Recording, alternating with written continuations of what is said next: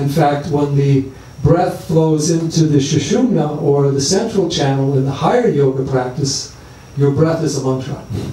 You have a mantric breath. You are breathing in and out the divine sound, not just simply the air from the external world, and that is also the flow of the Shakti through the central channel. That is also the inner awakening. So the mantra has so much to offer, and the other beauty of the mantra is it's something simple that anybody can begin to work with and begin to do. If I tell you to meditate and silence your mind, you can't do it. Even if you just tell people meditate, first of all, meditation today can mean anything to anybody, and then they try to do something based upon what their expectation of meditation is. But with the mantra, we can make the mind into a vehicle for meditation, and we can give people a tool to begin with to approach meditation. And this also means that whatever you are learning is kind of a mantra. You know, there's so many principles of yoga that you learn, whether the 8 limbs of yoga, whether the 25 tattvas, the cosmological principles, the deities. Each deity is a mantra. Ganesha is a mantra. Ganesha is unfolding a whole range of meanings, powers, qualities, energies that one can experience through the name.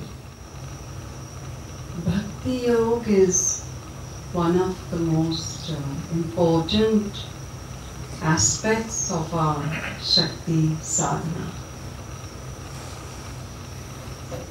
It guides us through the heart, which is very essential for honoring that divinity.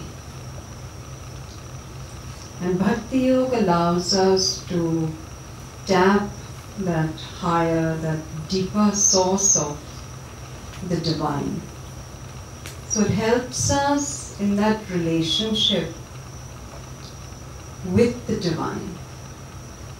And Bhakti Yoga is not only about the outer rituals, the outer aspect of Shakti sadhana, but it guides us to draw in that Shakti, that grace within ourselves.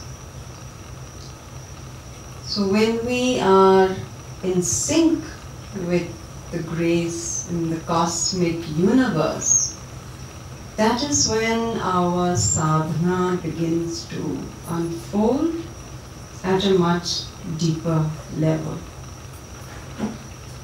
So the simplest way of invoking the divine is through Bhakti Yoga.